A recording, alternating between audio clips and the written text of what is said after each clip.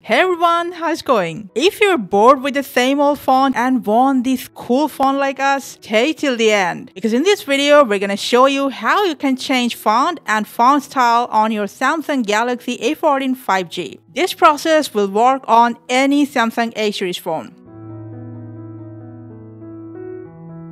First, go to Settings. Scroll down and tap on Display. Scroll down, tap on Font Size and Style. Tap on Font Style. You can choose from the existing fonts here and see if that works for you. Or you can download fonts by tapping on the Download Fonts option. Click on the download button of any font you like. For this video, we're choosing Cool Jazz. How's that? Let's see. Sign into your Google account if prompted. Now wait for the download to complete, and when it's over, click on it and click on Apply. Now you can see that font is applied to everywhere from your home screen, under the icon, to your settings app, and all the descriptions. You can also change the font style again by the same process. Welcome to your new font style on your Samsung Galaxy A series phone.